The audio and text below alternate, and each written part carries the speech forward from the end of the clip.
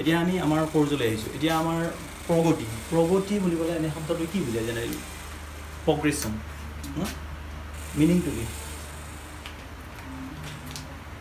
প্ৰগতি বুলি ক'লে কি বুজায় এনে প্ৰগতি শব্দটোৰ আমাৰ জেনেৰেল মিনিংটো কি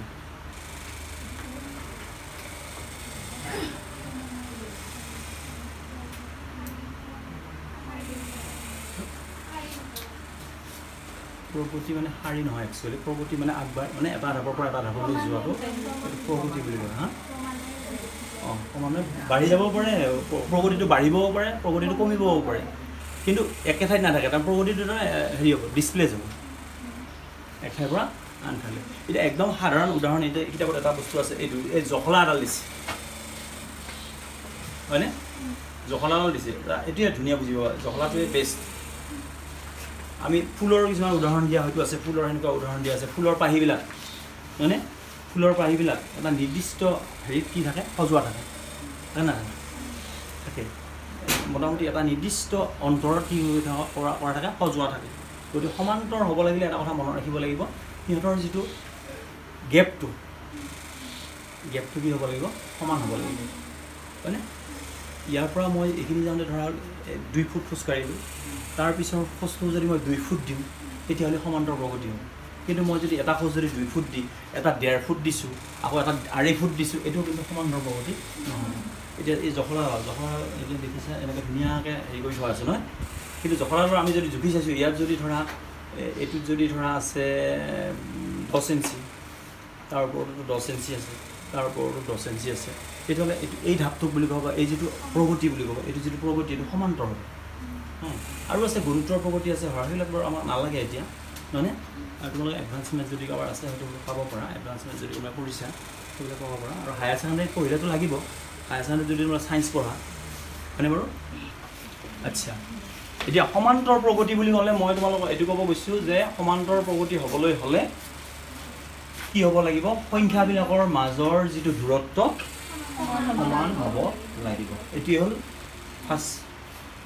হেৰি তাতে হয়তো হেৰি থাকিব পাৰে কিবা সংজ্ঞা থাকিব পাৰে এই কি আছে এইটো কিতাপত কি দিছে চাই লোৱা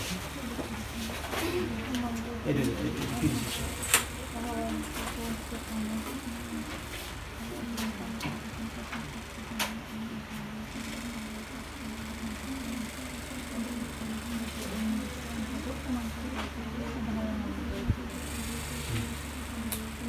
এতিয়া এটা কথা আছে তোমালোকে এটা কথা এটা এইখিনি এটা পাক এটা আছে দেই বাক্যটোত এটা পাক আছে পাকটো কেনেকুৱা এটা নিৰ্দিষ্ট সংখ্যা এটা যোগ কৰি পোৱা যায় কিন্তু এতিয়া এইখিনি এটা কথা আছে কেতিয়াবা প্ৰগতিটো হেৰিও হৈ যায় কমি যায় হয়নে বাৰু আচ্ছা মই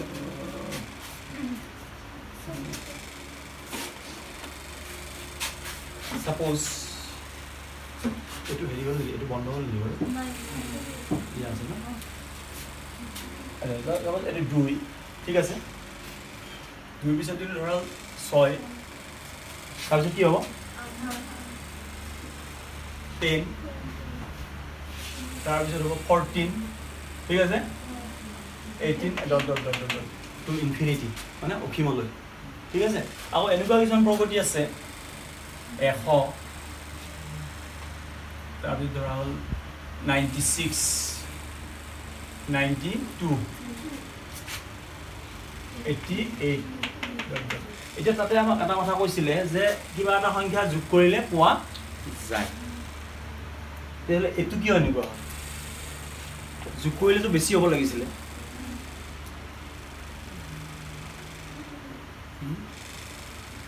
এটা মানে চিন্তা কৰা প্ৰত্যেকে চিন্তা কৰা আমাক বাক্যটো আকৌ গৈ পৰিছোঁ এই তলৰ বাক্যটো পৰিছোঁ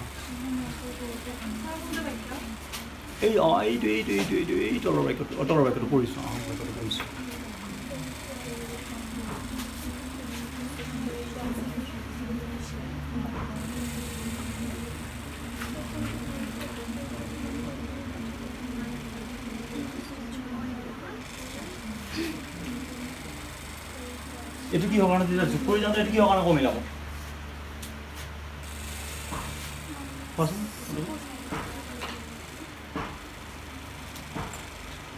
তোমাৰ ঘৰটো কোনখিনি ন ঠিক আছে তোমালোকক মই এটা চিন্তা কৰিবৰ কাৰণে হেৰি দিলোঁ এটা হেৰি দিলোঁ ক্লু এটা দিলোঁ আৰু এইটো যোগ কৰি দিলোঁ কিন্তু আকৌ এইটোতো কমি গ'ল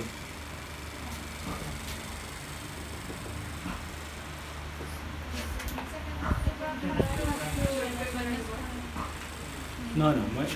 বাক্যটোৰ মই এটা হেৰি দি কৈছোঁ দেই এটা কৈছে কিবা এটা সংখ্যা কি কৰি যাব লাগে বুলি কৈছে যোগ কৰি যাব লাগে এইটো বাৰু ঠিকে আছে যোগ কৰিলোঁ 2 2 4 কিমান দিলোঁ 6 6 4 10 10 4 14 14 4 18 এনেকৈ গৈ আছে কিন্তু এতিয়া ইয়াতে দেখোন কমি গ'ল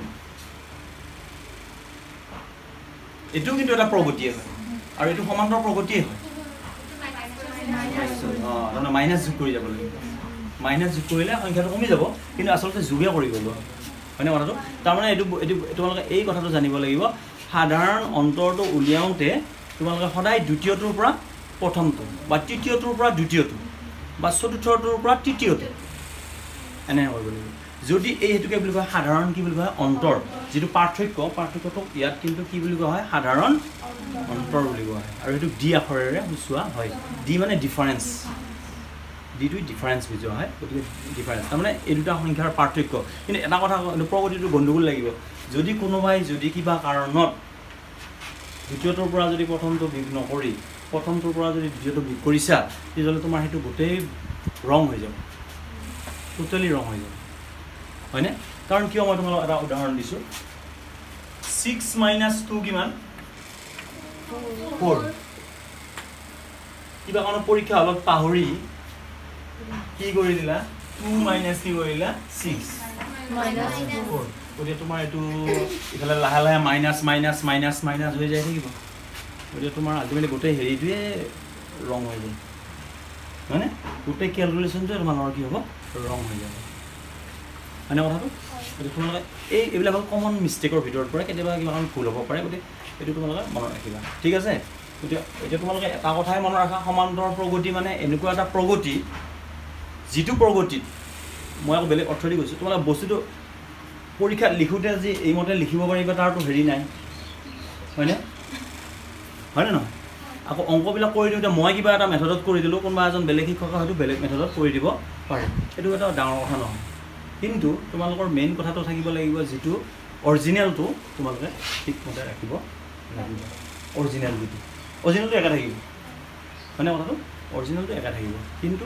এই আমাৰ অংকবিলাক কৰোঁতে হয়তো অলপ হেৰি হ'ব পাৰে অলপ ইফাল সিফাল হ'ব পাৰে সেইটো ডাঙৰ কথা নহয় আৰু তুমি যেতিয়া অংক পূৰা পাৰা হ'বা তেতিয়া তুমি কাকো হেৰিয়ে নকৰা হ'বা নহয় হয় নহয়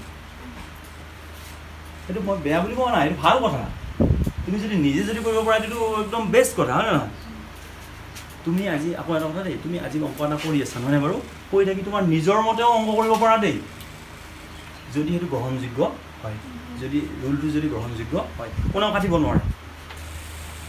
আৰু সাধ্য নাই যদি বস্তুটো যদি কৰাৰ নিয়মটো যদি হৈছে হয়তো কিতাপত নাই গতিকে এইটো কি হৈছে গম পাইছানে এইটোও যোগ হৈছে কি যোগ হৈছে বাৰু এইটোৰ ডিফাৰেঞ্চ হ'ল প্ৰথম শ্ৰেণীটোৰ প্ৰথম এপিটোৰ ডিফাৰেঞ্চ হ'ল 6 - কিমান 2 4 আৰু দ্বিতীয়টোৰ হ'ল 96 - কিমান 100 -4 গতিকে তোমালোকে চাবা এশৰ লগত কি যোগ হৈছে চাবা এশৰ লগত কি যোগ হৈছে -4 দ্যাট মিন্স 96 আকৌ 96ৰ লগত আকৌ যোগ হৈছে -4 92 এইকাৰণে এইটো কমি গৈছে কথাটো বুজিছেনে কিন্তু যোগে হৈ গৈ আছে যোগ হোৱাটো হয় সেই বাক্যটোৰ অৰ্থটো সেইটো তাৰমানে যোগ কৰাটোৱে হয় কিন্তু ক'ৰবাত হয়তো প্লাছ যোগ হ'ব পাৰে ক'ৰবাত হয়তো কি হ'ব পাৰে মাইনাছ যোগ হ'ব পাৰে এইটো বুজি পাইছে এইবিলাক বস্তু বুজিব পাৰে কাৰোবাৰ কিবা প্ৰব্লেম থাকিলে সুধিব পাৰা তোমালোকে সুধিব পাৰা কিবা প্ৰব্লেম থাকিলে পাইছেনে তাৰমানে সাধাৰণ অন্তটো মেইন বস্তু সাধাৰণ অন্তটো কাৰোবাৰ প্লাছত থাকিব পাৰে কাৰোবাৰ মাইনাছ যদি মাইনাছ থাকে তেতিয়াহ'লে প্ৰগতিটো কি হৈ যাব সৰু হৈ যাব সৰু মানে সৰুৰ ফালে অগ্ৰসৰ হ'ব আৰু যদি প্লাছ থাকে তেতিয়াহ'লে সি মানে ডাঙৰৰ ফালে অগ্ৰসৰ হ'ব এইটো বস্তু এইটো কিন্তু বৰ সহজ চেপ্টাৰ দেই ভেৰি ইজি চেপ্টাৰ আচ্ছা মই এটা উদাহৰণ দিছোঁ 1ৰ পৰা 10লৈ যোগ কৰা বুলি ক'লোঁ মই তোমালোকক ঠিক আছে 1ৰ পৰা 10লৈ যোগ কৰা বুলি ক'লোঁ তেতিয়া তোমালোকে কেনেকৈ যোগ কৰিবা মই এটা সুধিছোঁ মই এটা সাধাৰণ উদাহৰণ দিছোঁ আৰু কেনেকৈ যোগ কৰিবা 1 2 3 3 3 6 হয়নে 6 4 10 হয় পাছে 15 15 6 21 21 7 28 28 8 36 36 9 45 45 10 হল 55 আমি হেনেকে মুখে মুখে কলো আচ্ছা আমাৰ কিবা বেলেগ ব্যৱস্থা আছে নি হেনেকে যোগ কৰিব পৰা কিবা একেবাৰে শৰ্টকে হয়নে আচ্ছা অংক এইখিনি মই আৰু এটা কথা কওঁ অংকৰ যে ফৰ্মুলাবিলা উলিয়াইছে কি কাৰণ উলিয়াইছে মই তোমাক সুধিছো অংকৰ যে formula a + b whole square ফৰ্মুলাটো যে উলিয়ালে কি কাৰণ উলিয়াইছে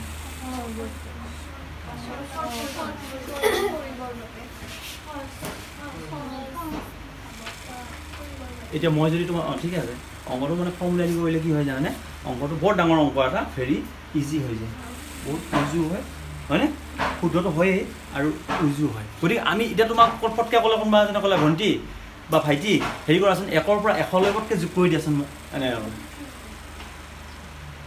হয়নে তোমাৰ মোটামুটি আধা ঘণ্টামান লাগিব নালাগে এতিয়া দিয়ে বাজা এই হিপালখিনি আকৌ হেৰি কৰি যাব লাগিব পাতি যাব লাগিব প্ৰথমখিনি 10 মানলৈকে মোটামুটি মুখে মুখে যাব হয়নে বাৰু 10 ৰ পৰা আৰম্ভ হ'লে 55 11 আহিল তোমাৰ আকৌ 66 হয় নহয় 66 12 যোগ কৰিব লাগিব তোমাৰ হেনে কিমান সময় লাগিব মোটামুটি অনুমান আধা ঘণ্টামান এটা লাগি যাব কিন্তু এইটো বস্তু আমি 2 মিনিটতো কৰিব পাৰোঁ হয়নে আমি অংকটো কি কৰিব 2 মিনিটতো কৰি দিব পাৰোঁ গতিকে এইটো অংকৰ এতিয়া ধৰা চাবা এইটো ইয়াতে হেৰি কেইটা আছে টোটাল হেৰি কেইটা আছে 10টা হয়নে প্ৰথম পদ কি আছে 1 শেষ পদ কি আছে 10 মুখে মুখে কৰ তোমাৰ 10টা আছে 10 2 দি হৰণ কৰিলো কিমান হল 5 আৰু ইফালে 10 একা কিমান 11 5 11 55 পঢ়া বুজিলে না যে তোমাৰ মাথা মাৰা একো দৰকাৰ নাই তো এনেকৈ মাথা মাৰি থাকোঁতে কিমান সময় লাগিব তোমাৰ এনে কথাটো এই কাৰণে এই আমাৰ এতিয়া সমান্তৰ প্ৰগতিত আমি অংকবিলাক ইমান ডাঙৰ অংক কৰিম হয়নে বহুত ডাঙৰ ডাঙৰ অংক কৰিম কিন্তু একেবাৰে ইজি হ'ব ভেৰি ইজি হ'ব হয়নে এতিয়া ধৰা হ'ল তোমাৰ এতিয়া এইটো বুজি পালা না কথাটো 1 ৰ পৰা 20 লৈ হ'লে পটকৈ মুখেদি কৈ দিছোঁ 1 ৰ পৰা 20 লৈ দিলোঁ কেইটা আছে 20টা 20 ৰ আধা 10 আৰু 20 একা কিমান 21 210 গম পালা এই কাৰণে ফৰ্মুলা দি কৰিলে অংকটো বহুত সহজ হয় তোমাৰ এটা অংক দিলে এনেকুৱা 1000 এনে দিলে 1005 হেৰি কৰিব দিলে হোল স্কয়াৰ ঠিক আছে তুমি 1005 হোল স্কয়াৰ মানে কি 1005 কেইবাৰ পূৰণ কৰিবা দুইবাৰ পূৰণ কৰিবা 1005 নেদি যদি আৰু 8000 9000 কিবা দিটো আৰু ডাঙৰ হ'ব এটা তোমাক এইটো কাম নকৰি আমি যদি এটা কাম কৰি দিওঁ চাবচোন বল দেই 1000 যোগ কি কৰিলো 5 হোল স্কয়াৰ হয় না কথাটো 1000 a + b কি হল হোল স্কয়াৰ যে আমাৰ ফৰ্মুলা মতে 1000 স্কয়াৰ মানে মই একেবাৰে কৈ দিছো 1000 স্কয়াৰ মানে শূন্য কেইটা হ'ব 6টা 6টা টুৱাইস ab 5 দুগুণ কিমান 10 10 হে আৰু 1000 হ'ব 10000 ঠিক আছে আৰু 5 5 দুগুণ কিমান 25 ওদিকে এফালে থাকিল 25 দুটা স্থান গ'ল আৰু ইফালে দুটা স্থান আৰু দুটা স্থান কি আহিল 0 0 তাৰ পিছত 1 আহিল তাৰ পিছত আৰু ইফালে কিমান থাকিল 10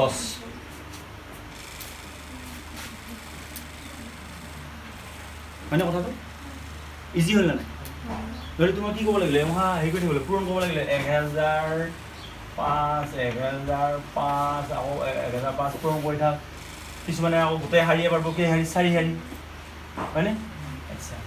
গতিকে এতিয়া তো এই অংকটো যদি এজন তামোল বেপাৰীকো দিয়া হয় পাবনে নহয় তামোল বেপাৰী এজনকো যদি কৰিব দিয়া হয় আপুনি হেৰি কৰকচোন 1005 দুটা পূৰণ কৰকচোন পাৰিব না পাৰিব কিন্তু তামোল বেপাৰীৰ মতে আমাৰ নহ'ব আমাৰ ফৰ্মুলা মতে আমি কৰিব লাগিব নহনে বাৰু নহলে তামোল বেপাৰী আৰু আমাৰ মাজত ডিফাৰেন্স নাথাকিব হয় না হয়তো কিছুমান অংক আমাতকৈ বেছি পাব দেই ইহঁতে সাংঘাতিক বস্তু আছে বেপাৰীবিলাক বৰ অদ্ভুত গম পাইছে না এটা মুখৰ ভিতৰতে অংক কৰি দিম হয় না কথাটো এটা চা মই ফিজিক্স পঢ়িছোঁ দেই মই কথা কৈছোঁ হা মোৰ ফিজিক্স মেজৰ আছিল ধৰা হয়নে এই মেকানিক এটাই পঢ়া নাই এইটোলৈকে পঢ়িছে দেই টিভি মেকানিক এটা এইটোলৈকে পঢ়া হয় নহয় মই MSc পঢ়া নাই বাৰু মই BSc পঢ়িলোঁ ঠিক আছে মই ফিজিক্সৰ গোটাই পঢ়িলোঁ তোমাৰ কি বুলি কয় তোমাৰ ডায়ট চব পঢ়িলোঁ পঢ়ি মই দেখি 8ত পঢ়া সি মোক শিকাব পাৰিব এতিয়া গম পাইছে নাই হ'ব নাই কি কাৰণে পাৰিব কোৱাচোন বাৰু তাৰ হ'ল প্ৰেক্টিকেল মোৰটো হ'ল থিয়ৰী মই পঢ়িহে গৈছোঁ কিন্তু মই টিভি এইটো কি বুলি ক'লে যদি মোক সোধে মই ক'ব নোৱাৰিম হয়নে কিন্তু সি ক'ব এইটো হেৰি এইটো RC এইটো ৰেজিষ্টেঞ্চ এইটো কেপাচিটৰ নহয় গম পাব কিন্তু আকৌ সি এটা কাম কৰিব নোৱাৰিব সি কেলকুলেশ্যন কৰিব নোৱাৰিব হয়নে ইমানখিনি এম্পিয়াৰ কাৰেণ্ট বৈ আছে হয়নে নহয় ইমানখিনি এম্পিয়াৰ কাৰেণ্ট বৈ আছে আৰু ইমান হেৰি পাৱাৰৰ হেৰি এটা জ্বলিব তাত কিমান ৰেজিষ্টেঞ্চ লাগিব সি নোৱাৰিব বাৰু বুজিছেনে কিন্তু মই ৰেজিষ্টেঞ্চটো চিনি নাপাওঁ কিন্তু ৰেজিষ্টেঞ্চটো মোক যদি সি নকয় এইটো কোনটো ৰেজিষ্টেঞ্চ সি মই ক'ব নোৱাৰিম ঠিক আছে কিন্তু মই এটা কাম কৰি দিব পাৰিম তাক ক'ব পাৰিম যে এইটো 10 ওম হেৰি খুৱাব লাগিব পাইছা বিদ্যুৎ পৰিছে নাই পৰিছা ৰোধ পৰিছা ৰোধৰ এখন ওম গতিকে এতিয়া এই ফেনখনত ইয়াতে ধৰা কেপাচিটৰ আছে নাই এই কেপাচিটৰটো যদি ডাউন হৈ যায় ফেনটো নুঘূৰা হৈ যাব শ্ল' হৈ যাব ঠিক আছে এইখন ফেনত কিমান ৱাট লাগিব বা কিমান সেইখিনি হেৰি ফেৰাডৰ হেৰি লাগিব এই কথাটো আমি আকৌ কেলকুলেশ্যনেৰে আমি কৰি দিব পাৰিম কিন্তু মই এটা বস্তু হয়তো দেখুৱাই দিব নোৱাৰিম যে এইটো বস্তুৰ নাম কি মই ভালকৈ ক'ব নোৱাৰিম কাৰণ আমাৰ বস্তু হৈছে থিয়ৰী আৰু সিহঁতো সেইটো লাগি পঢ়িব পাৰে সি সৰুৰ পৰা সেইটোৱে লাগি থাকে নহয় হয় নহয় কিবা লাগি আছে এইটো ৰেজিষ্টেঞ্চ জানে সি ৰেজিষ্টেঞ্চ জানে কিন্তু সিহঁতে এটা মুখস্থ হৈ গৈছে এইটোত ইমান টিভিত ইমান মানত দিব লাগে বুলি এটা তাৰমানে সিহঁতৰ এটা হেৰি এটা হৈছে মুখস্থ টাইপ কিন্তু সিহঁতৰ হেৰি নাই থিয়ৰিটিকেল নলেজটো নাই কিমান দিব লাগিব আছে যিবিলাকৰ ইঞ্জিনিয়াৰ আছে সিহঁতৰ পাৰিব ঠিক তেনেকুৱা বাৰু যিয়ে নহওক গতিকে আমাৰ ফৰ্মুলা ইউজ কৰাৰ মূল কথাটো কিহৰ কাৰণে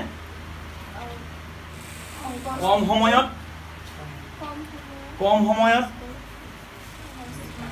ডাঙৰ অংক এটা অতি সহজে শুদ্ধভাৱে কৰিব পৰা যায় গতিকে সেইকাৰণে ফৰ্মুলাটো ইউজ কৰা হয় এতিয়া তোমালোকে চাবা বহুত বেছি নহয় তোমালোকে মই মেইন বস্তুকেইটা দেখুৱাই দিম তোমালোকে তাৰপিছত অংক কৰিবা গম পাবা যে অংকটো ধুনীয়া হৈ যাব এতিয়া তোমালোকৰ আৰু এটা বস্তু লাগিব ধৰা মই এটা সমান্তৰ প্ৰগতি দিছোঁ দেই 2 7 12 17 এনেকৈ গৈ এনেকৈ আছে চাবা আমি ইয়াতে প্ৰথম পদ বুলি ক'লে কি বুজাম প্ৰথম পদ কোনটোৱে বুজায় 2টো আৰু ইয়াতে কি আখৰেৰে লিখা হ'ব এৰে লিখা হ'ব প্ৰথম পদ নহয় ফাৰ্ষ্ট টাৰ্ম মই প্ৰথমতে বাৰু এনে লিখি দিছোঁ প্ৰথম পদ ঠিক আছে প্ৰথম পদটো কিহেৰে হৈছে হয় ইয়াতে আছে কিমান 2 ঠিক আছে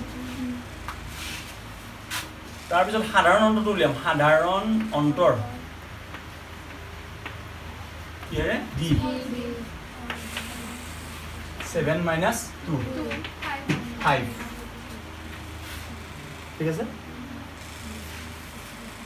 তোমালোকক মই টেকনিকটো বুজাই দিছোঁ যি অংক হ'লেও কৰিব পাৰিবা যি অংক আহিলেও কৰিব পাৰিবা একো কথা নাই এটা ভেৰি ইজি চেপ্টাৰ বহুত হেৰি নাই হাৰ্ড নহয় সাধাৰণটো পালোঁ এতিয়া তোমালোকক ধৰা হ'ল ইয়াৰে মোক ইয়াৰে সময় সুধিছে তোমাৰ 20তম পদটো কৈ দিয়া পটককৈ কৈ দিয়া 20তম পদটো উলিয়াব দিছে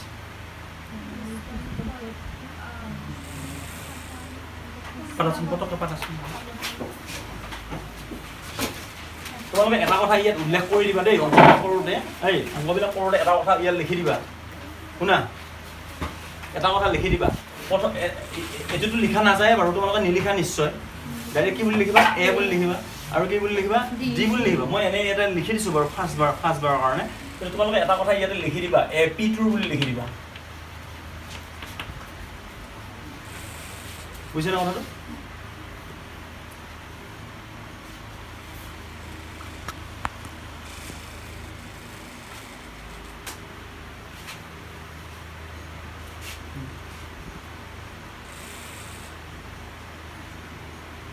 এপি মানে কি এছাম পুলিচ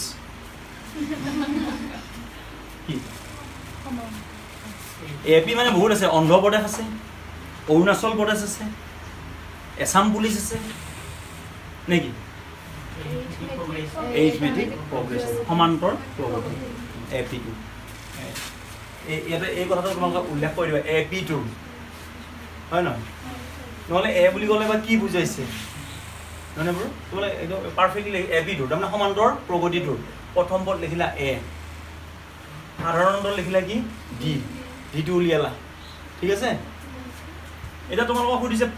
এনতম পদ এনতম মানে কি 15তম পদ 15তম মইটো ঘৰ লিখি দিছো 15তম পদ এটো শৰ্টকে তোমালোকে কেনেকা লিখিবা এ 15 এটো an মানে nতম পদ ইয়াতে 15তম পদ উলিয়াব দিছে 15তম পদ মই ফৰ্মুলাটো এতিয়া লাগি দিয়া নাই দেই ফৰ্মুলাটো মই দিয়ে দিম বাৰু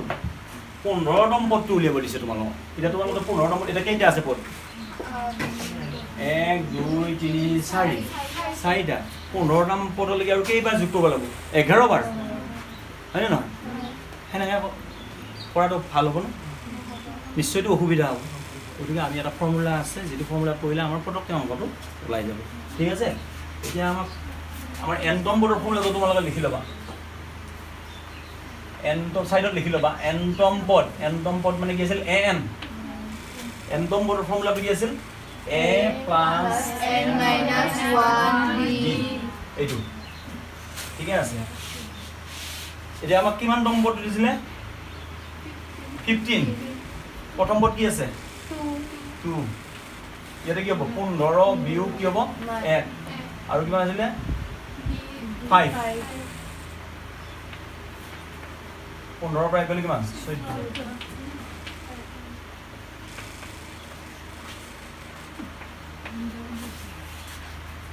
70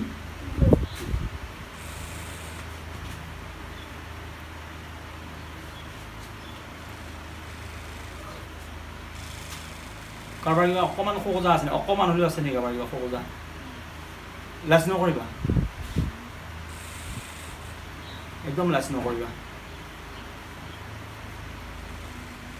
কাৰোবাৰ কিবা খোজা আছে নেকি সেইটো মই সুধিব খুজিছোঁ জানিম এইটো n মানে কেইটা হ'ব 15 আৰু এটা বস্তু তোমালোকে শিকাব লাগিব এইবিলাক শিকাম বাৰু এইটো nটো কি বুজাইছে কিবা এটা তম 10তম হ'ব পাৰে 20তম হ'ব পাৰে 30তম হ'ব পাৰে বুজিছা তেতিয়া তোমাৰ n ঠাইত এইটো এটা ফৰ্মুলা মানে কি ফৰ্মুলাটো ইউজ a + b মানে a + b হ'ব লাগে বুলি ক'ব লেখা আছে নেকি তাৰমানে প্ৰথমটো কি বুজায় a দ্বিতীয়টো কি বুজায় b যেনে 100 যোগ 3 আছে ধৰা তেতিয়া অংকটো কৰোঁতে তুমি a স্কয়াৰ লিখিবা নে 100 স্কয়াৰ লিখিবা হা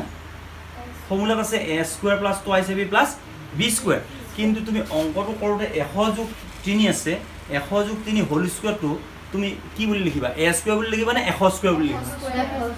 এইটো বুজিছানে এটো হল এটা মানে কি বুলি কম ফ্ৰেম মানে বুজিছানে সাইকেল এখনৰ ফ্ৰেমটো সবৰে কি একে হয়নে নামটো বেলেগ বেলেগ হ'ব কাবাৰ এভন কাবাৰ হিৰো কাবাৰ এনেকুৱা হয় না গতিকে আমাৰ যিটো ফ্ৰেমটো সবৰে একে সেই ফ্ৰেম মতে তোমালোকে কৰিব লাগিব বুজিছা এটা n টো ইয়াতে কি বুজাইছে 15 গতিকে তোমাৰ n যতে থাকে গম পাব লাগিব n যতে আছে এটো কি বুলি লিখিব লাগিব 15 বুলি লিখিব লাগিব বুজিছা 20 থাকিলে 20 বুলি লিখিব লাগিব ঠিক তেনেকুৱা এই বস্তু আচ্ছা তোমাৰ এতিয়া এটো কি পালো 15 নম্বৰটো পালো এটো ফৰ্মুলাটো মনত ৰাখিবা n নম্বৰৰ ফৰ্মুলাটো মনত ৰাখিবা হা a + n আছে এই বস্তু মই বুজাই দিছো পটকে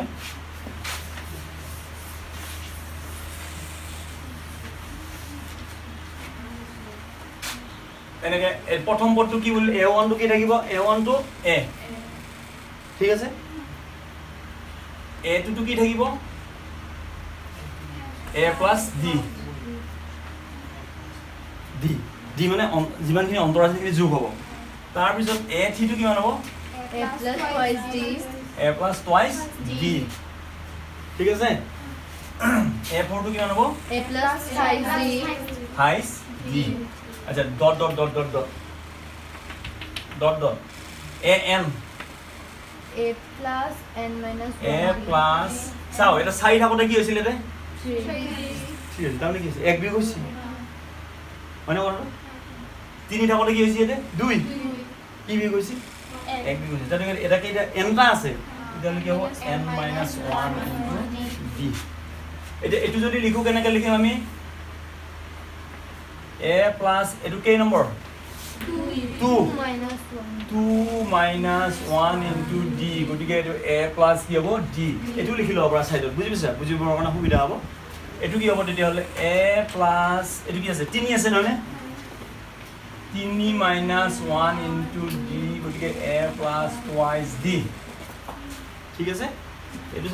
এটো চাবা a plus এটা তোমালোকে এটা কথা মনত ৰাখিলে হ'ল কি মনত ৰাখিব লাগিব এ সাইটম পদটো তোমালোকে এটা এবিলাক সূত্ৰ নিলিখি ডাইৰেক্ট এটা কাম কৰিব পাৰা সাইটম পদ বুলি কওঁতে তোমালোকে a plus 28 দি লিখিলা এই এক কমাই দিলে আৰু এতিয়া আৰু n - 1 নিলিখিলেও চলি যাব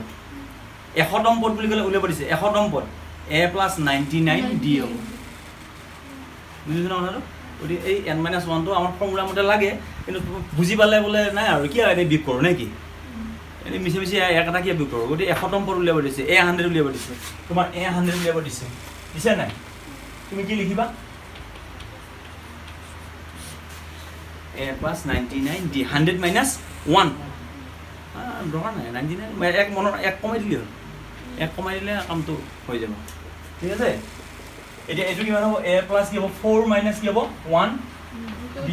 গতিকে a plus কি হ'ব 28 d তাৰমানে 4 হলে কি হয় 28 d 3 হলে কি হয় 22 d 2 হলে কি হয় d আৰু এটো নহয় কাৰণ 1 minus 1 কি হ'ব 0 নাই এটো ঠিক আছে কিন্তু অৰিজিনাল এটো ফ্ৰেম টু এটো হেই ফ্ৰেম টু এটো বুঝিছা এটো মতে যাব লাগিব অৰিজিনাল ফ্ৰেম টু এটো তাৰ মানে আল্টিমেটলি বুজি পালো কি এক এটা কি হৈ যায় কমি কমি যায় যেইটম পদ হয় তাতকে এক এটা কম হয় এটো বনোৱা আছে বুজিছা না দাদা এই আচ্ছা এটো গল ইয়াৰ পিছত আমাৰ আছে যোগফল আছে যোগফল আছে তাৰপৰ মই দুটামান অঙ্ক কৰিম আমি তাৰপৰা দুটামান অঙ্ক কৰিম আৰু যোগফল আছে এটো বুজি পাইছা না সবে নে কিবা কামাৰ আৰু কিবা সহজা আছে সহজা থাকিলে কাৰণ এটো সহজাটো ৰাখি যোৱাটো ভাল কথা নহয় মানে আৰু বহুত ল'ৰা ছোৱালী আমাৰ হেৰি কৰে লাজ কৰি আছলতে তেতিয়ালে আকৌ বাকি কিটাইবা ন হেৰি কৰি আৰু সাৰে বা ভাবে নেকি এনেকুৱা হেতু নহয় বুজিনা লাজটো লাভ নাই ৰৈ যাব না এটো ৰৈ যাব এটো আজি নহয় আৰু ভৱিষ্যতৰ ৰৈ যাব কিবা কাৰণ ৰৈ যাব পাৰে গতিকে এটো যাতে ৰৈ না যায় এটো কাৰণে তোমালোকে এতিয়া এটো মনত ৰাখিবা n তম পদ উলিয়াবৰ কাৰণে n তম 2 তম পদ উলিয়ালে তোমাৰ a plus কি হ'ব d হয় না আচ্ছা হেই মতে যদি আমি এটা হেৰি এটা কৰি দিওঁ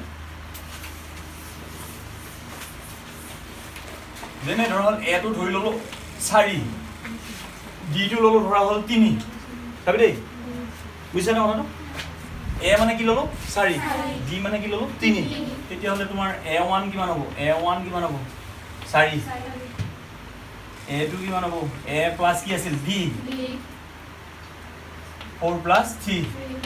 7 a3 a plus twice d 4 plus 2 into 3 6 কিমান 10 ঠিক আছে তাৰপিছত a4 ললো a4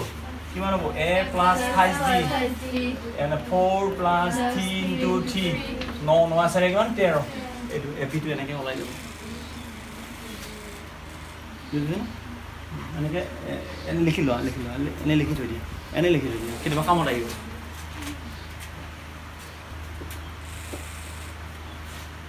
লিখা d তাৰমানে d এটো a plus d তোমাৰ অকমান হেৰি থাকা যেন লাগি আছে তুমি অকমান হেৰি কৰিবা অলপ সুধিবা তুমি অকমান তোমাৰ ফকজা থাকা যেন লাগি আছে ফকজা হেৰি নকৰবা তোলা বুজিছে না তোমাৰ ফকজা আছে নি অলপ ফকজা আছে নি এতিয়া তোমালোকে মই এই কথা ক'লো মই যেতিয়া কথাখিনি ক'লো তোমালোকে এতিয়া মই আজি যিখিনি কথা ক'লো এইখিনি কৈ ঘৰত আকৌ হেৰি কৰিব লাগিব বুজিছা এই যে এনেকৈ থৈ দিছা তেতিয়াহ'লে ই আকৌ কেইদিনমান পিছত আকৌ নতুনেই হ'ব আকৌ নতুন হৈ যাব অংক বোলে 3 দিনতে হেৰি হৈ যায় নতুন হৈ যায় কিন্তু মোক তুমি গোটেই জ্যামিতি হয়তো গোটেই জ্যামিতি কৰিব দিলে মই হয়তো 100% মই হেৰি কৰিব নোৱাৰিবও পাৰোঁ কথা বুজিছা তোমালোকে যদি কোৱা ছাৰ মোক আমাক গোটেইকেইটা জ্যামিতি কৰি দিব লাগে বুলি এতিয়া কোৱা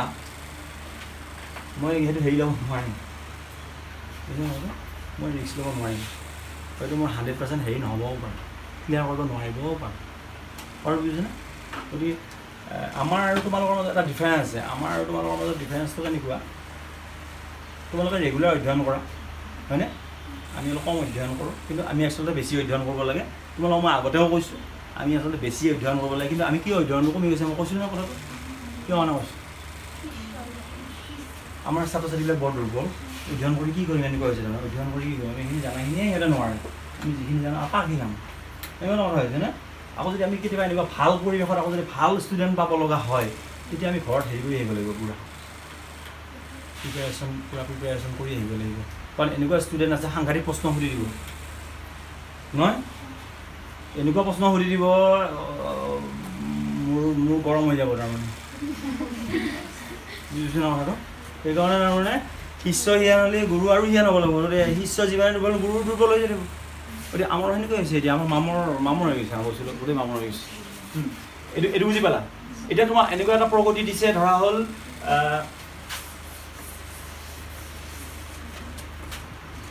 এটা মই প্ৰথমটো লিখি দিছোঁ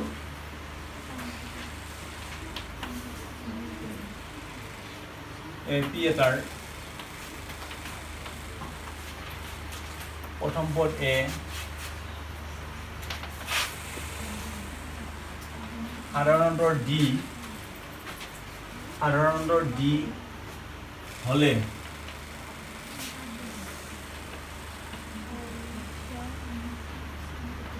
এনটা পদৰ সমষ্টি বা যোগফল কিমান এটা ধৰা প্ৰশ্ন এটা ধৰা হয়নে এনটা পদৰ কি বুলি কৈছে যোগফল এনচাৰটো কি হ'ব এইটো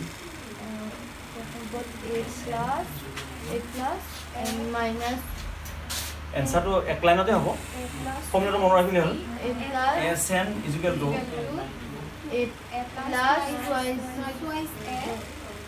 n by 2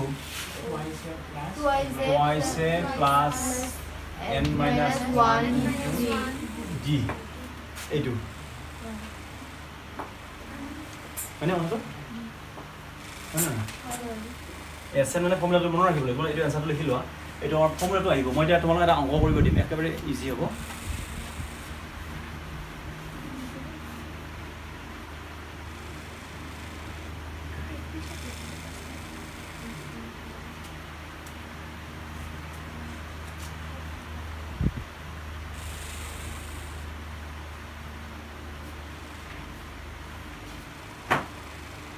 আচ্ছা এইটোকে মই আৰু এটা কাইদাত লিখিম দুটা টাইপত লিখিব পাৰি সমষ্টি বা যোগফল আখৰকেইটা অলপ বেয়া হৈছে নহয় আমি অংকৰ মানুহবিলাকৰ কি হয় জানে আখৰ লিখিব বৰ ইচ্ছা নাযায় যে অলপ লিখিব পাৰোঁ অলপ ভালকৈ বহুত লিখি থাকিব মন নাযায় যে মানে আখৰবিলাক অলপ বেয়া হয় আমি হায়াৰ ছেকেণ্ডেৰী পঢ়োঁতে আমাৰ এই অংক ছাৰ আছিল হেৰি ভোগাল 2 নম্বৰ আজিজ বুলি ছাৰ এজন আছিল তেওঁতো কি লিখে সোধে নাপায় কি লিখি থয় আমি গমে নাপাওঁ এনেকুৱা বহুত চোকা আনে মানুহজন কিন্তু মানে হেৰি আৰু কি লিখে আমি পাত্তাই নাপাওঁ আচ্ছা এইটো আমি এইটো এটা বেলেগ পেটাৰ্ণত আমি লিখিম সেই দুটা পেটাৰ্ণে ইউজ হ'ব তেতিয়া মই যে এটা অংক এটা কৰি দিলোঁ প্ৰথম পদ যোগ শেষ পদ S is equal to S is equal to ধৰিলোঁ কি হ'লো n by কি আছিল 2 ইনটু প্ৰথম পদ যোগ লাষ্ট পদ এটা সেইটো দি এটা ফৰ্মুলা হা এতিয়া এটোকে অৰ আমি অৰ বুলি লিখি এইটো আমি এটা কায়দা কৰিম দুটা ইউজ কৰিব লাগিব কোনটোত এইটো ইউজ কৰিম জানানে যেটোত প্ৰথম পদটো জানা থাকে শেষৰ পদটো জানা থাকে তেতিয়াহ'লে আমি এই শৰ্ট আৰু শৰ্ট হ'ব এইটো ইউজ কৰিম এই মই যেতিয়া কৰি দিলোঁ 1 পৰা 10 লৈ যোগ কৰোঁতে যেটো কৰি দিছিলোঁ এইটো ইউজ কৰিম বুজিলে কথাটো এইটো ইউজ কৰিম এইটো আৰু শৰ্ট হ'ব কাৰণ প্ৰথমটো জানো পদ কেইটা আছে তাকো জানো 20টা আছে নে 15টা আছে তাকো জানো এটা প্ৰবলেম নাই এটা এটো চাবা আমি এটুকে আমি এটা সিস্টেমত দেখুৱাম n/2 এটো আইছে আছিল নহয় নে a plus n minus 1 into কি হল d এটো এটা পার্ট হল না নাই ইজুকাল তো লিখা n/2 কোনা বুজি না পালে হুদিবা এটা কেইটা আছিল দুটা ভাগ কৰি দিলো দিয়া ললে এটো এটা ফর্মুলা পড়ল কি ফর্মুলা পড়ল an তো আসলে কি বুঝে n তম পদ ইয়াতে লাস্ট পদ বুজাব গতিকে হেতুকে আমি লিখিম ইজুকাল এনেকা লিখিম n/2 এটো লিখি লবা a plus l l তো কি বুঝাইছে n তম পদটি এটা কি বুঝাইছে লাস্ট 20 টা আছে লৰা হল লাস্ট পদটো কি হ'ব a20 টো আমি কি বুলি লিখিব পাৰো অন্তিম পদ l মানে লাস্ট গতিকে এটো আৰু অসমীয়া লিখিলে এটো কেনেকুৱা হ'ব অসমীয়া লিখিলে কি হ'ব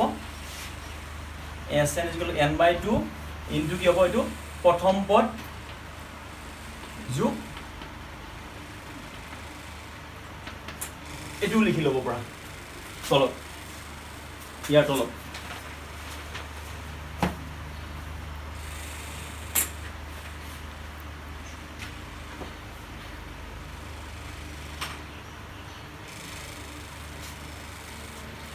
ক্লাস এটা থাকিলে হয়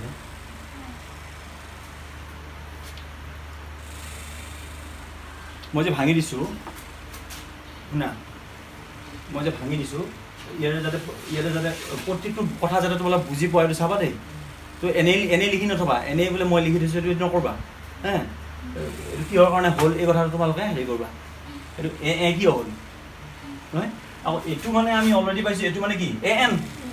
n তম পদৰ ফৰ্মুলা গ'ল এইটো এখিনি n মানে হ'ল n তম মানে এটা কি বুজিছে লাস্ট তমটো তাৰমানে এইটো আৰু অসমীয়াত লিখিলে এইটো হ'ব প্ৰথম পদ আৰু হ'ল শেষ পদ এতিয়া মই তোমালোকক এটা অংক কৰিব দিওঁ 1 ৰ পৰা 100 লৈকে সংখ্যাবোৰৰ কি উলিয়াব দিছো যোগফল নিৰ্ণয় কৰা ঠিক আছে কোৱেশ্চনটো লিখি লোৱা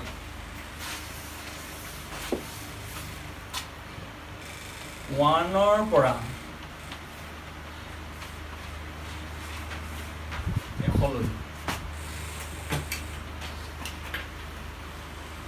সংখ্যাবোৰৰ বা অখণ্ড সংখ্যাবোৰো দিব পাৰে স্বাভাৱিক সংখ্যাবোৰো দিব পাৰে এই কথা নাই আৰু মানে সংখ্যাবোৰৰ বুলি লিখিলে হ'ল এতিয়া বুজি পালে হ'ল সংখ্যাবোৰৰ ইয়াৰে কিন্তু যোগফলটো কম দিব পাৰে সমষ্টি দিব পাৰে বুজিছে যোগফলটো কম ইউজ কৰে দিবও পাৰে সমষ্টি বুলি দিয়ে সমষ্টি মানে যোগফল লিখে বাৰু মই যোগফল বুলি দিছো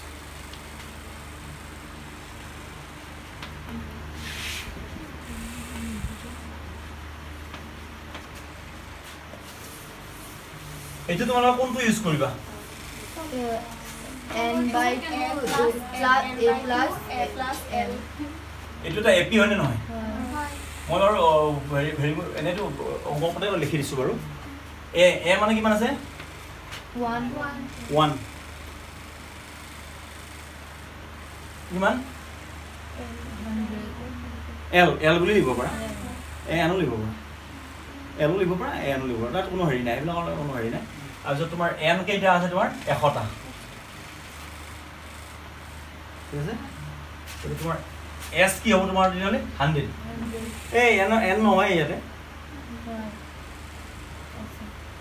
এই n টা কি লিখিলো 100 s 100 তাৰ মানে 100 লৈ এতিয়া তোমাৰ কি হ'ব 100 বাই কি হ'ব 2 ইনটু প্ৰথম পদ যোগ শেষ পদ 50 পূৰণ 100 কিমান 1 50 গুণ 50 শূন্য হাতে গ'ল কিমান 5 50 শূন্য গুণ শূন্য হাতে যোৱা 5 লৈ যায় 50 গুণ কিমান 50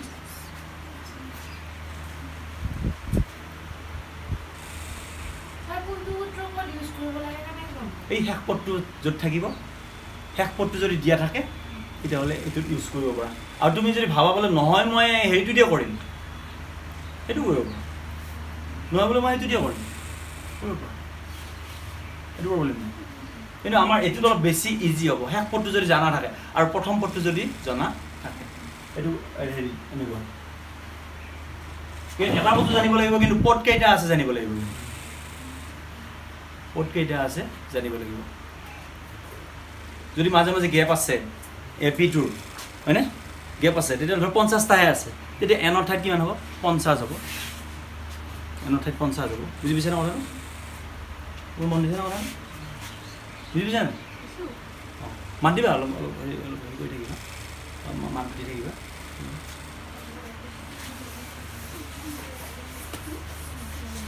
আচ্ছা আমি দুটা অংক কৰোঁ আৰু ইয়াতেতো আৰু বৰ বেছি হেৰি নাই আৰু ফৰ্মুলা নাই এইকেইটাই আছে নহয় দুটা অংক কৰোঁ আৰু কি আৰু ইয়াতে বৰ বেছি ফৰ্মুলা নাই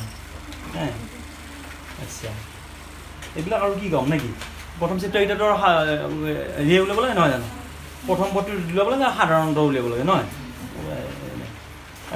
ধৰ কিছুমান এনেকুৱা আছে পৰৱৰ্তী 3টা পদ উলিয়াব দিছে নহয়নে বাৰু তোমালোক ইয়াতে ধৰ দিয়া আছে 4টা দিয়া আছে তো ডাইৰেক্ট ক'বা A5 A plus 4D A6 A plus 5D এইফালে D2 উলিয়াই ল'বা উলিয়াই লৈ মানে মানটো বহাই দিবা পৰৱৰ্তী 3টা পদ ওলাই যাব নহয় জানো এটা দেখা পালে যে 1 2 3 4টা আছে A4 লৈ দিয়া আছে তোমাক কি লাগে A5 লাগে হয় নহয় A5 হ'লে যে A plus কি হ'ব 4D মানে কথাটো বুজি পাইছা না A plus 4D তাৰপিছত কি হ'ব 6 নম্বৰটো কি হ'ব A plus কি হ'ব 5D হয়নে তাৰপিছত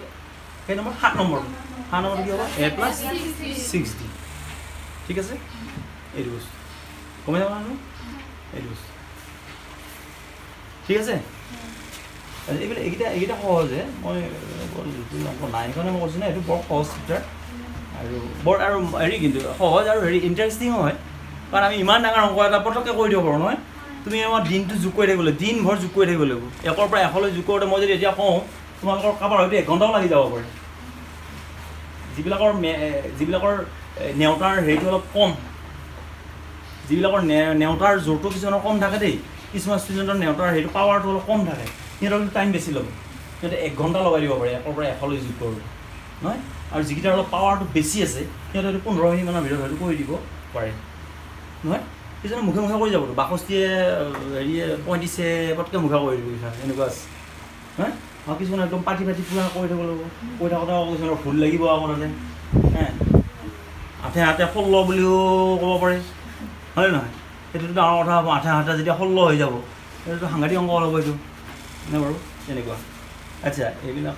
এতিয়া চা এতিয়া ইয়াৰে মই এটা কৰিছোঁ 5.2ৰ ধৰা হ'ল আচ্ছা তোমালোকক মই এই 2 নম্বৰৰ 1 নম্বৰ অংকটো কৈ দিয়াচোন অনুশীলনী 5.2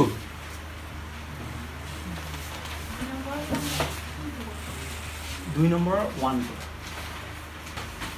5.2ৰ 2 নম্বৰৰ 1টো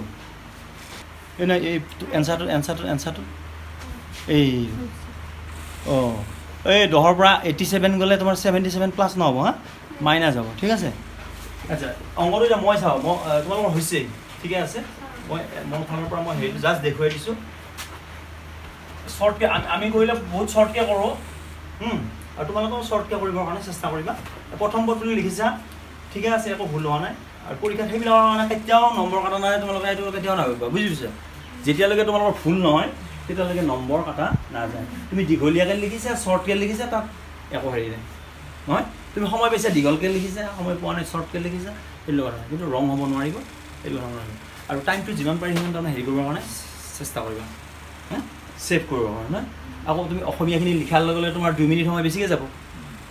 হয় নহয় সেইটো পাৰালৈকে একো দৰকাৰ নাই আমি জানে শিক্ষকবিলাক জানে মানে কি হয় নহয় বুজি পায় যেতিয়া বুলি একো দৰকাৰ নাই নহয় বাৰু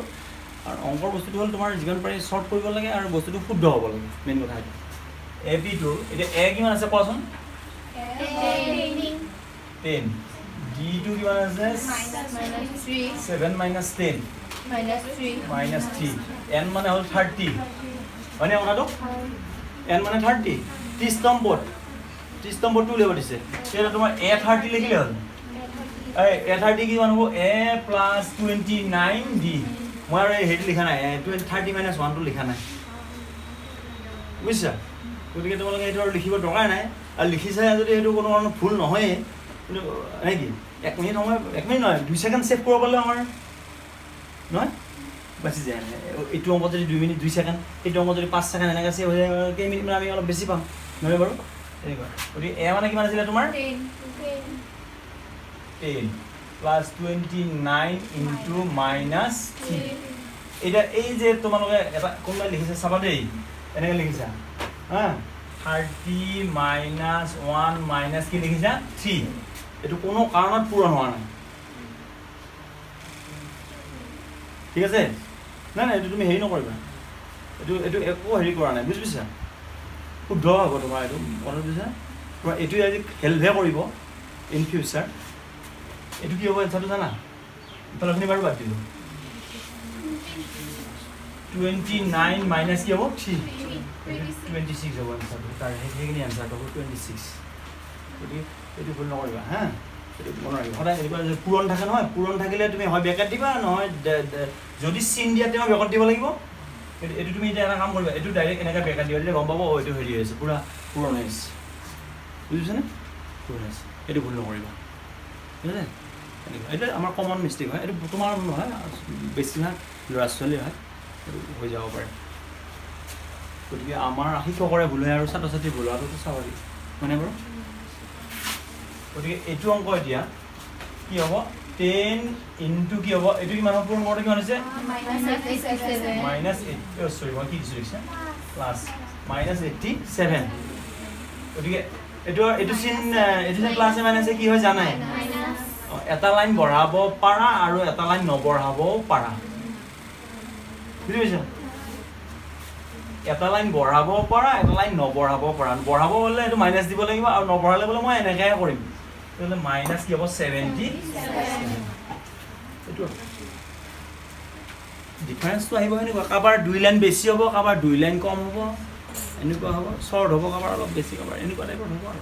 কিন্তু নম্বৰ সবে পাবা শুদ্ধ হলে নম্বৰ 3 থাকিলে 3 পাবা 2 থাকিলে 2 পাবা এটো প্ৰবলেম নাই আচ্ছা এটো না গল এটো পাৰিছা আচ্ছা ইয়াৰে এটা কৰি দিয়া তোমালোকে মোক এটা অংক এটো উলিয়াব লাগে বা এটো মই এটা বেলেগ এটা উলিয়াব দিও এটো কি উলিয়াইছে এন এটো বৰ সহজে হ'ব আচ্ছা 1 নম্বৰৰ 6 নম্বৰ অংকটো কৰি আছো 1 নম্বৰৰ হেতুৰে 1 নম্বৰৰ 6 নম্বৰ অংকটো আচ্ছা ক্যালকুলেশনত আমাৰ এতিয়া চাবা তাৰমানে গালছৰ মেথডটো অলপ বেলেগ শংকৰদেৱৰ মেথডটো অলপ বেলেগ মানে শুদ্ধ সবে শুদ্ধ হ্যাঁ এটো শুদ্ধ দুটাই শুদ্ধ মকলে নহয় শিক্ষক ওয়াইজ এইবিলাক বেলেগ বেলেগ হ'ব হোৱা নাই না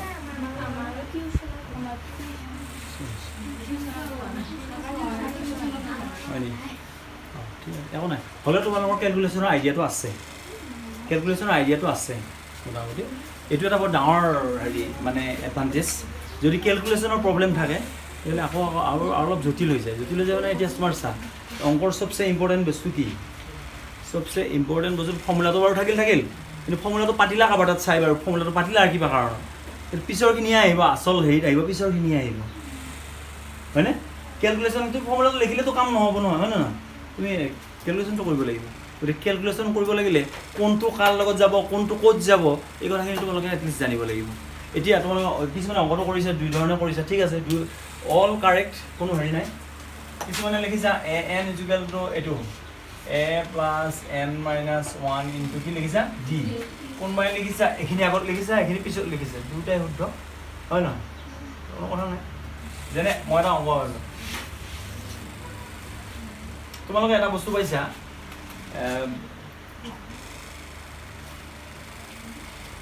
বিনিময় বিধি পাইছা বিনিময় বিধি যুগৰ ক্ষেত্ৰত মানি চলে পুৰণৰ ক্ষেত্ৰত মানি চলে কিন্তু বিয়োগত নচলে হৰণত নচলে কিয় নচলে অৰ্থ আছে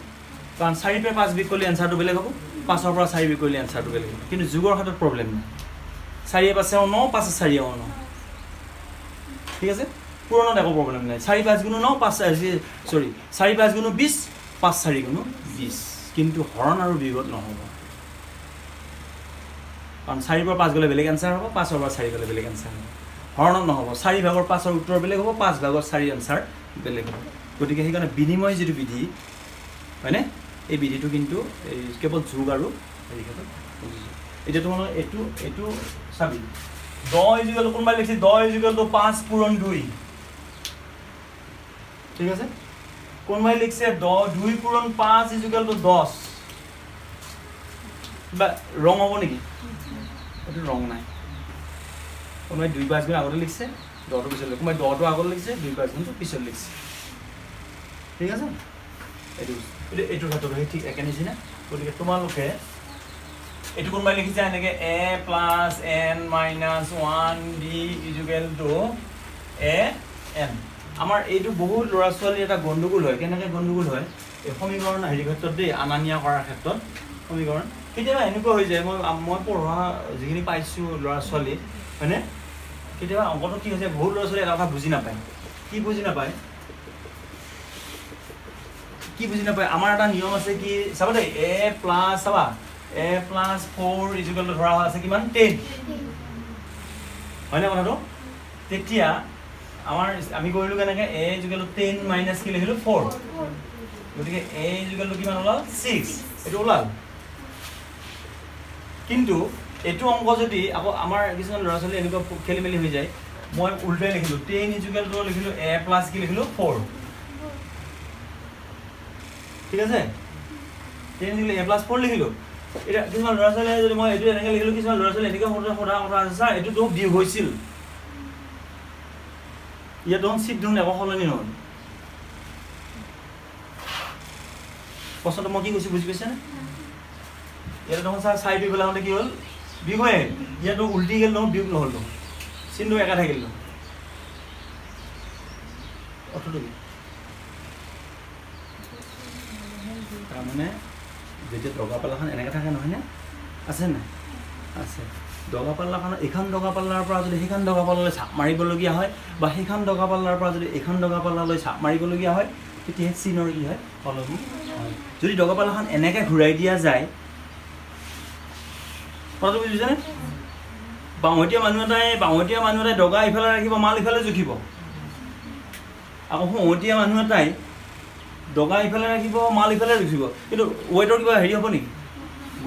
তাৰমানে এইটো বস্তু এইটো তোমালোকে জানা মইতো হেৰি কৰা নাই কিন্তু মই ষ্টুডেণ্ট পাইছোঁ কাৰণ একো নাই তুমি বস্তুটো এনেকৈ পকাই দিব পাৰা হয়নে কথাটো এই বস্তুটো তোমাৰ এনেকৈ ঘূৰাই দিল মিনছ কি দগা পাল্লাটো হেৰি কৰি দিলা দগা পাল্লাটো উল্টা পাল্টা কৰি দিলা তেতিয়া কিন্তু তোমাৰ হেৰি নহয় চিনৰ কিন্তু হেৰি নহয় চেঞ্জ নহ'ব চিনৰ চেঞ্জ কেতিয়া আহিব জানানে ছাপ'জ এইখন দগা পাল্লাত ইকুৱেল হৈ আছিলে এনেকুৱা বেলেঞ্চ হৈ আছিলে ঠিক আছে ইয়াৰ পৰা 10 গ্ৰাম এটা উঠাই দিলা তেতিয়া কি কৰিব লাগিব ইফালৰ পৰা 10 গ্ৰাম উঠাই দিয়া মানে ইফালৰ পৰা 10 গ্ৰাম উঠাই দিব লাগিব হয়নে নহয় বুজিছা যদি তুমি ইফালৰ পৰা 10 গ্ৰাম উঠাই দিছা ইফালে একো উঠোৱা নাই তেতিয়াহ'লে তোমাৰ এইটো ইমবেলেঞ্চ হৈ যাব ঠিক আছে সেইকাৰণে যেতিয়া দগা পাল্লা চেঞ্জ হ'ব দগা পাল্লা মানে ইখন পাল্লাৰ পৰা সিখন পাল্লালৈ যাব তেতিয়া কিন্তু হেৰি হ'ব এই চিনৰ কি হ'ব চেঞ্জ হ'ব কিন্তু আৰু এটা বস্তুত চেঞ্জ নহয় ক্ৰছ মাল্টিপ্লিকেশ্যনত কিন্তু চেঞ্জ নহয় ক্ৰছ মাল্টিপ্লিকেশ্যন বুজি পাইছা ইফালে পূৰণ হৈ আছিল সিফালে ক'ত গ'ল হৰণ বা ইফালে হৰণ হৈ আছিল সিফালে ক'ত গ'ল পূৰণ এইটোত কিন্তু হেৰি নহয় চিনৰ হেৰি নহয় চেঞ্জ নহয় এটা মাইনাছ থাকিলে এনেকৈ পূৰণ হৈ যাওঁতে এই মাইনাছ হৈ যাব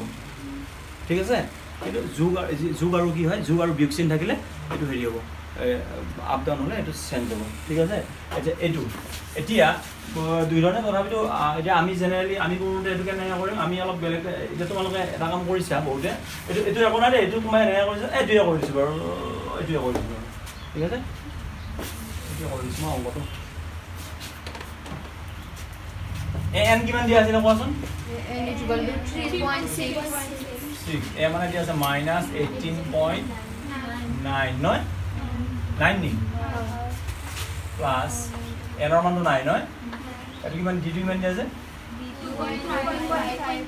2.5 আচ্ছা তোমালোকে এতিয়া কিছুমানে এইটো পূৰণ কৰিছা এইটো ৰাইট একো হোৱা নাই ভুল হোৱা নাই একদম অ'কে আছে আচ্ছা পূৰণ নকৰাকৈও কৰিব পাৰি বোলে মই পূৰণ নকৰোঁ নহয় পূৰণ নকৰাকৈ কৰিলে বেছি সুবিধা হ'ব কিহৰ কাৰণে সুবিধা হ'ব মই কৈছোঁ কেতিয়াবা এনেকুৱা অংকবিলাকত যেতিয়া ডাঙৰ সংখ্যা থাকে বুজি পাইছা যেতিয়া ডাঙৰ সংখ্যা থাকিব তেতিয়া পূৰণ কৰিলে তোমালোকৰ হেৰি হ'ব টাইমটো লছ হ'ব তেতিয়া তোমালোকে ডাইৰেক্ট পূৰণ নকৰাকৈ কৰিবা ঠিক আছে এতিয়া এইটো ডাইৰেক্ট ইফালে লৈ আহা হয়নে লৈ আহোঁতে তোমালোকে লৈ অহাটো দেখুৱাবও পাৰা নেদেখুৱাবও পাৰা বোলে ন এইটো যিহেতু আহোঁতে এইটো প্লাছ হৈ আহিব মই ডাইৰেক্ট যোগ কৰি দিওঁ ঠিক আছে তোমালোকক মই আনি দেখুৱাইছোঁ বাৰু 3.6 প্লাছ হৈ আহিল মানে এইটো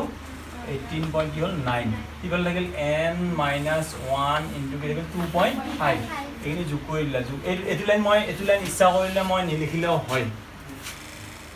মই যে লাইন কমোৱা কথা কৈছোঁ লাইনবিলাক যে কমাব লাগে বুজিছা আৰু এইখিনি তোমালোকে এটা হেৰি কৰিবা তোমালোকে অংক যিমান প্ৰেক্টিচ কৰিবা সিমানৰ তোমালোকৰ কি হ'ব ডেভেলপ হ'ব বুজিছা পটককৈ গম পাই যাবা মানে পটককৈ গম পাই যাবা বস্তুটো মেথছৰ বস্তুটো পটককৈ গম পাব লাগে ঠিক আছে একদম চাই গম পাব লাগিব তাৰমানে এইটো কৰিলে এইটাই হ'ব লাগিব তাৰমানে বুজিছেনে অলপ শ্ল' হ'লে তাৰমানে হেৰি হয় অলপ শ্ল' কি হয় জানা মেথছত আমাৰ যিবিলাক শ্ল' হয় সিহঁতৰ প্ৰেক্টিচটো বহুত কম থাকে ফাষ্ট হ'ব লাগিব মেথছত যিমান পাৰি সিমান ফাষ্ট হ'ব লাগিব কম্পিউটাৰৰ নিচিনা হ'ব লাগিব বুজিছা কেলকুলেশ্যনবিলাক ফাষ্ট কৰিব লাগিব ঠিক আছে আৰু সেইটো তুমি সেইটো বস্তুটো ভয় খাব লগা বস্তু নহয় সেইটো তোমালোকৰ প্ৰেক্টিচৰ ওপৰত আহিব বুজিছা যিমানে প্ৰেক্টিচ কৰিব সিমানে ডেভেলপ হ'ব তোমাৰ আমাৰ ব্ৰেইনটো কি জানা নাই আমাৰ ব্ৰেইনটো কেনেকুৱা জানা নাই এখন আমি যদি বৰ ধুনীয়া দামী কটাৰী এখন লৈ যাওঁ ঠিক আছে দামী কটাৰীখন যদি নি যদি তাক ব্যৱহাৰ নকৰোঁ সি কিন্তু হেৰি হ'ব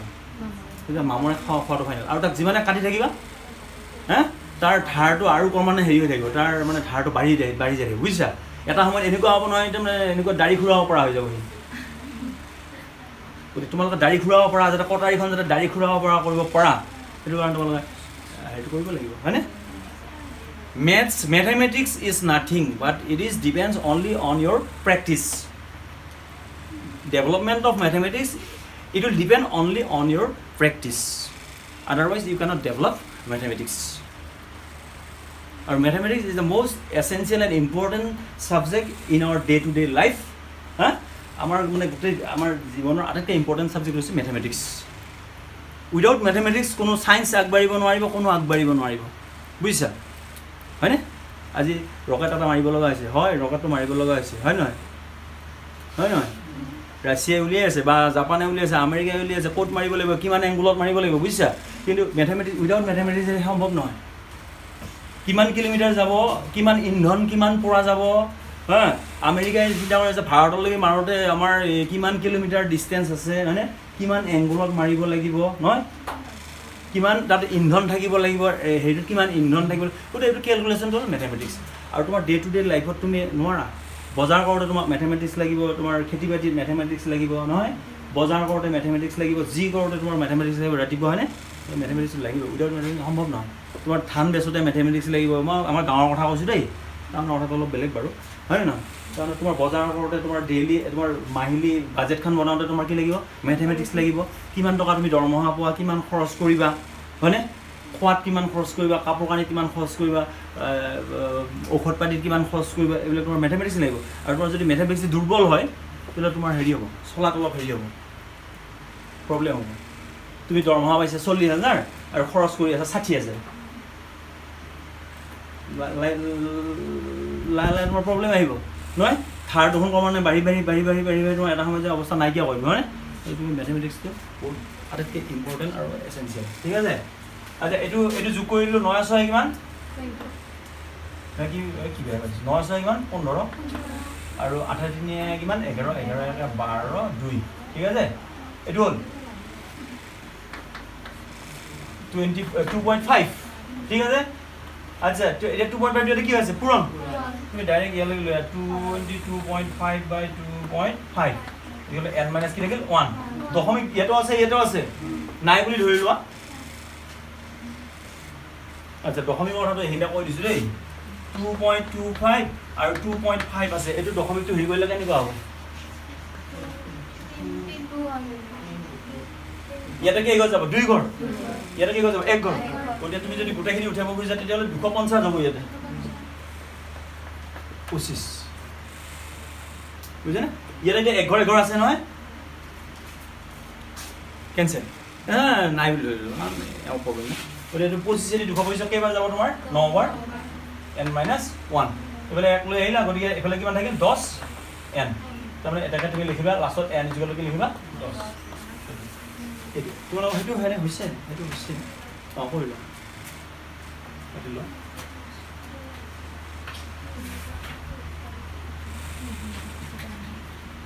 তাৰ মানে এটা কথা হয় এই হেতু মেথড শুদ্ধ মেথড কোনো হেৰি নাই কিন্তু কেতিয়াবা কিছুমান শৰ্ট কৰিবলগীয়া হয় কেতিয়াবা সেইটো মেথডত কেতিয়াবা কিছুমান প্ৰব্লেম আহিব পাৰে প্ৰব্লেম মানে এইটো সংখ্যা যদি ডাঙৰ হৈ যায় হয়নে অকল যদি তুমি এপিটি এনেকুৱা অংক পাইছা সেইটো কথা নহয়তো তুমি জ্যামিতিটো এই অংক পাবা ত্ৰিকোণমিতিটো পাবা য'তে পাবা তোমাৰ কেলকুলেশ্যন থাকিবই গতিকে এইকাৰণে কিছুমান মেথডবিলাক তাৰমানে চাই ল'বা যিটো মেথড তাৰমানে ধৰা হ'ল এইটো শ্বৰ্ট হয় এইটো কৰিবা বুজিছা এনেই আৰু মিছা পূৰণ কৰি কিয় থাকোঁ এনেই পূৰণ কৰি টাইমটো কিয় লছ কৰোঁ নহয় এনেকুৱা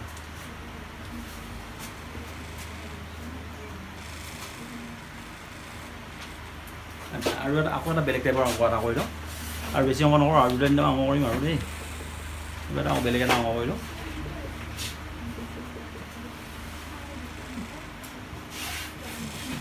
8 নম্বৰ এবাৰ কৰিম ইয়াৰে 8 নম্বৰ অংকটো কৰিম 8 নম্বৰ অংকটো কৰিম হা 8 নম্বৰ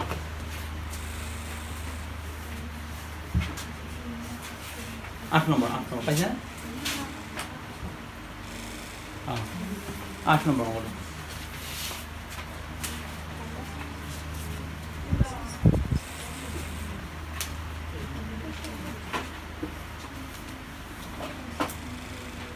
কিবা হেৰি থাকিলে ধৰক ক'বাচোন অলপ মই ভালে পাওঁ ক'লে কিবা ক'লে ভালে পাওঁ কিবা হেৰি থাকিলে ক'লে ভাল পাওঁ কাৰণ মোৰো এটা হেৰি হয় মই ক'লে লওঁ তোমালোকে যিমানে সুধিবা মোৰ সিমানে নলেজটো বাঢ়িব তোমালোকৰো বাঢ়িব এনেকুৱা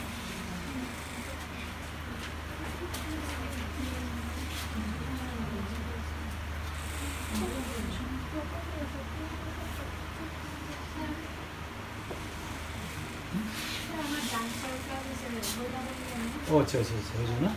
ডান্সৰ ক্লাছ আছে আজি ৰবিবাৰ ন হেৰি কৰি দিওঁ নেকি গোটেই ছুটি কৰি দিওঁ নেকি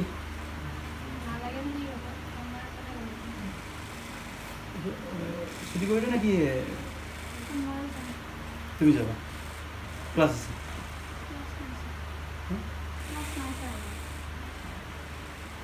ক'ত যাবা কিবা আছে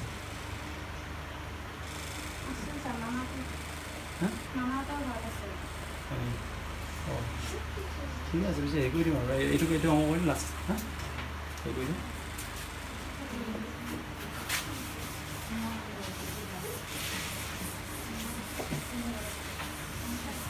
যদি তাৰমানে কি কিবা অসুবিধা থাকে আৰু তোমালোকে আমনি পাব পৰা সেইটো এটা কথা আমনি পাব পৰা হা অঁ নাই এইটো আৰু হেৰি কৰা কথা নহয় আৰু অসুবিধা থাকিলে যাবই লাগিব কিন্তু আমনি পাই গ'লে আকৌ মোৰ আকৌ অলপ বেয়া লাগিবতো মোৰ বেয়া লাগিব আমনি দিয়া নিচিনা হ'ল এইটো বেয়া কথা হ'ব হয় নহয় তোমাৰ এনেই আমনি লাগিছে নি সেইটো নাই সেনেকৈতো অঁ সেইটো হ'লে আকৌ মোৰ অলপ বেয়া লাগিব মই আমনি দিয়া নিচিনাই হ'ব কথাটো হয় নহয় সেইটো আৰু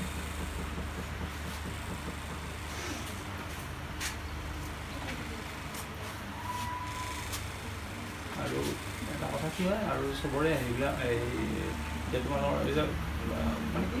টিচাৰ ৱাইজ সেইবিলাক বেলেগ বেলেগ হ'বতো হয় নহয় এতিয়া কিছুমানৰ হাতত আকৌ আমনি লগাটো আকৌ হেৰি নহয় হে আৰু গৰমৰ কাৰণেও কেতিয়াবা হ'ব পাৰে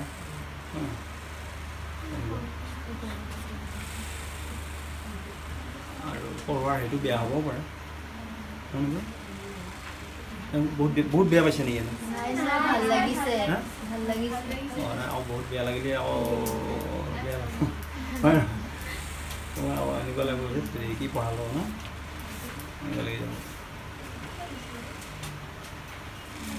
আচ্ছা অংকটো কি আছে বাৰু 8 নম্বৰ অংক না 50টা পদ আছে যাৰ তৃতীয় পদটো 12 আৰু শেষ পদটো কিমান দিছে ইয়াৰ অৰ্থটো কিবা বুজি পাইছে নে তোমালোকে তৃতীয় পদ মানে A3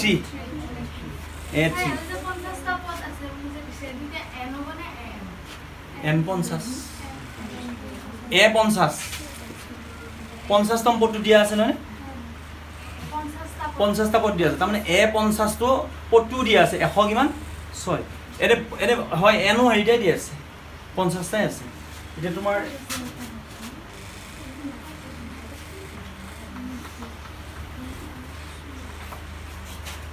কি দিয়া আছে N পদ না এনো লিখিব বা N দিয়া আছে কিমান 50 আৰু A3 টো দিয়া আছে তৃতীয় পদটো এটা বস্তু লিখি ল'ব লাগিব দেই এটা প্ৰথম পদ আৰু হেৰিটো লিখি ল'বা এনেকৈ লিখি ল'বা ধৰা হ'ল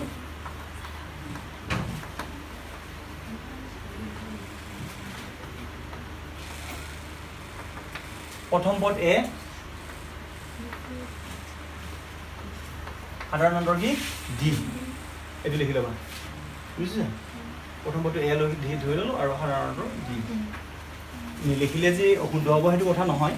যদি ভাবা বোলে নিলিখিলে কিবা কাৰণ সেইটো ডাঙৰ কথা নহয় এতিয়া তোমাৰ কি দিয়া আছে n কিমান দিয়া আছে 50 ইয়াৰ তাৰ পিছত A3 দিয়া আছে কিমান দিয়া আছে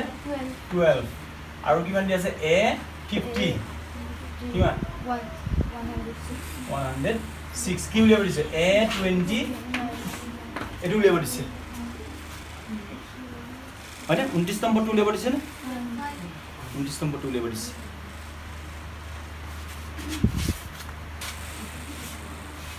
এটো মানে কিমান এটো মানে কিমান A plus twice D is equal to 12 এটো নাম্বার 1 ঠিক আছে তৃতীয় পদ মানে A plus twice D মানে হল তৃতীয় পদ আৰু এটা দিয়া আছে A plus 50 মানে 49 D is equal to 106 এটা অর্থাৎ বুলি লিখিব পাৰা অৰ্থাৎ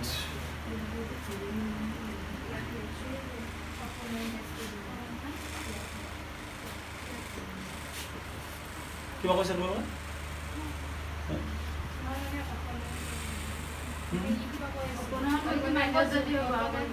এইটো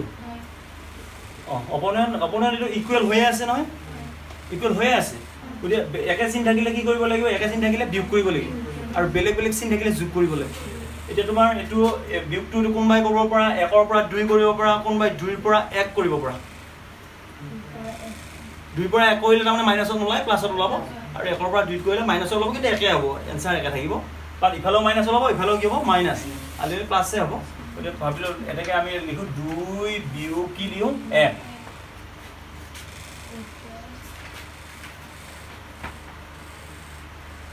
2 পৰা কি বি কৰিলো 1 টো বি কৰিলো ঠিক আছে 2 পৰা 1 টো বি কৰিলে কি হল a কেনসেল হল 49 ৰ পৰা কিমান 40 কিমান 7 d আৰু এটো কিমান থাকিব 94 এটাকে d ইকুয়াল টু কিমান হ'ব 2 এটা শর্ট কে কৰিলো আৰু এটা d মানটো তোমালোকে যিকোনো এটা সমীকৰণত বহাই দিয়া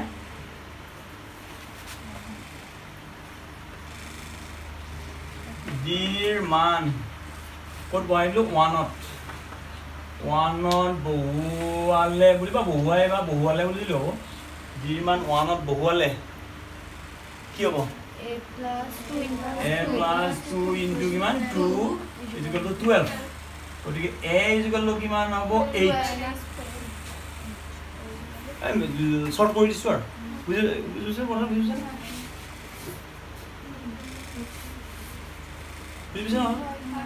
বাট অলপ কেচিংটো অলপ বঢ়াব দিছিল মানে কেচিংটো অলপ বঢ়াব দিছো বুজিছা অলপ কেচিংটো বঢ়াব তাৰ মানে ফাস্ট কৰিবা তাৰ মানে হা হ্যাং যাতে না মাৰে সেইটো ব্যৱস্থা কৰবা ঠিক আছে অলপ হাই ৰেমটো অলপ হাই হলে সেইটো হ্যাংটো কম মাৰিব তলে ৰেমটো তোমালোকে বঢ়াব লাগিব বুজিছা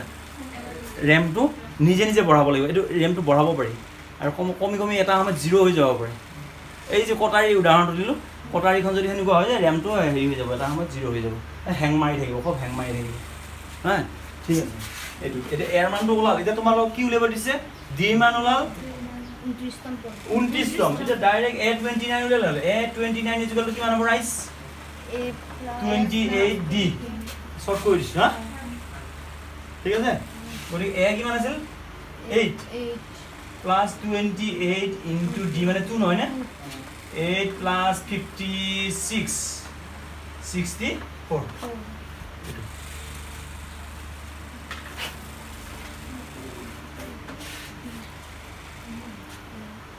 হইছে